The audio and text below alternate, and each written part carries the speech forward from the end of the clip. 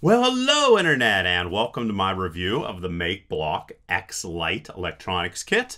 It is an electronics kit that allows you to program numerous different things. There's a light box with multiple different types of acrylic that you can use to make night lights. I just dropped one on the floor. There's numerous, a whole bunch of them. And there's also LED strips that you can use to light your walls. I'm going to show you a whole bunch of different applications. Also comes with what are called fairy lights. I use them to decorate a little Christmas tree, and everything is programmable, and I'm going to give you numerous demonstrations of how everything works, and I have a lot to do, so let's get into it. Alright, so let's unbox this guy. It comes with a manual, of course, and inside the manual it shows you just right in the manual how to connect and go through all the different demo parts for the night light and both sets of LEDs. This is the base for the night light, and it has 21 different LEDs inside of it that can create the animations.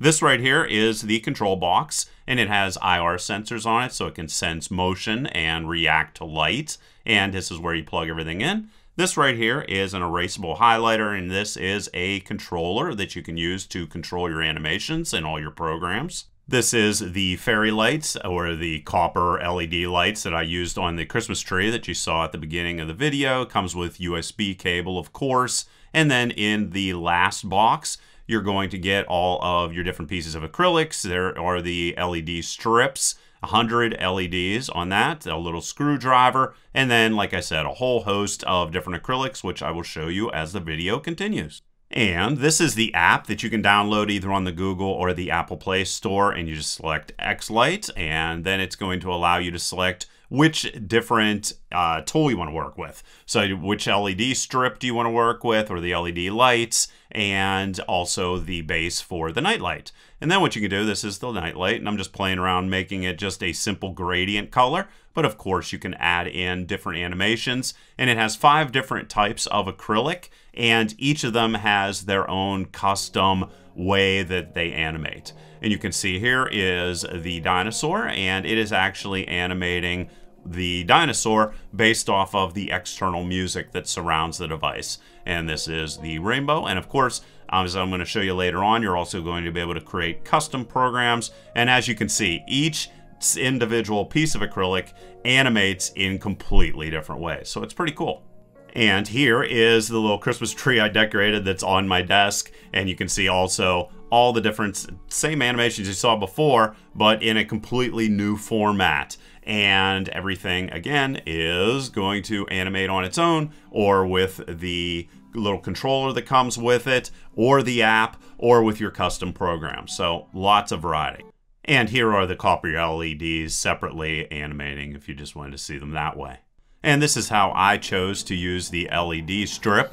I put it behind my computer, and it can have a little dance party in my room anytime I want. Again, the LED strip is also reacting and animating just based off of the ambient noise or the music that's playing in the background. And of course, you're going to be able to create your own custom animations.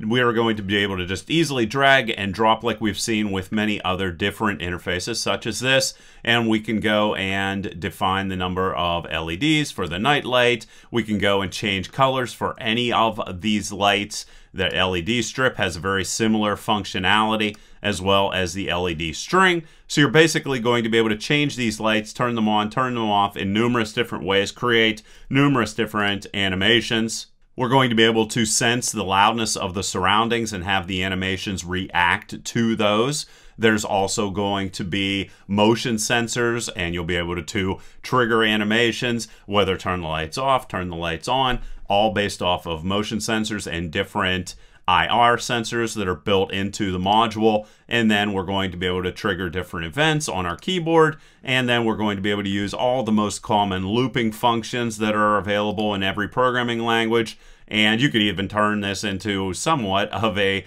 crazy looking calculator and numerous other different things. And I just wanted to give you a rundown of the capabilities, which are nearly endless when it comes to creating custom animations. So I hope you guys enjoyed this review. It was a ton of fun to make. You know how much I enjoy going through and playing around with different electronics kits. And like always, please leave your questions and comments down below. Otherwise, till next time.